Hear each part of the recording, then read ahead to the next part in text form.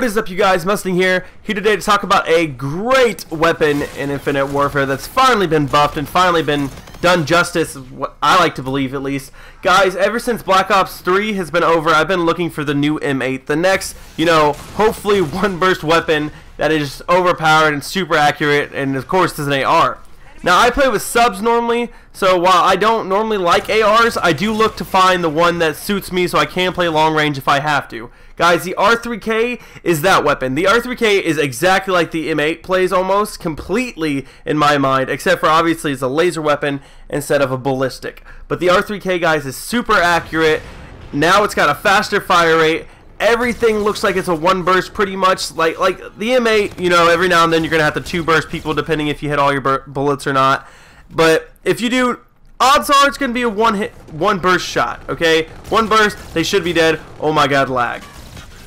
But like I was saying, the R3K is the best gun in Infinite Warfare right now, in my opinion, especially if you're just talking about ARs. This thing is stupid accurate. It'll melt through people like nobody's business, and with the ELO, I mean, it's just so fast. Look at that. Look at that. The ELO is perfect on this gun, guys. I have finally found an AR that I love to use. You guys need to give the R3K a shot immediately. And when you do, go ahead and let me know what you guys think. Leave it in the comments. You guys think the R3K deserve to be buffed, or if it needs to be nerfed down a little bit because it seems too overpowered, or if you guys think that I'm just nuts and I'm falling in love with a gun that's just average. Go ahead and let me know, guys. I'm sorry for this video. I've just been really excited because when the game first came out and I realized the R3K kind of played like the M8, I was excited to try it, and after trying it I was very upset and very let down because it was more of a disappointing weapon. It didn't have the one burst shot, kill that I was hoping for like the M8. It didn't really play as it. It was kind of slow,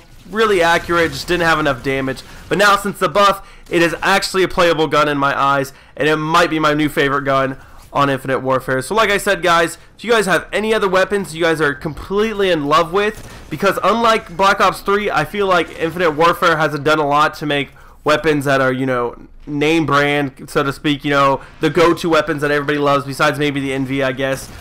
Black Ops 3, you had the Kuda, you had the M8, you had the VMP, the Vesper. Those were kind of the basic guns that everybody would use.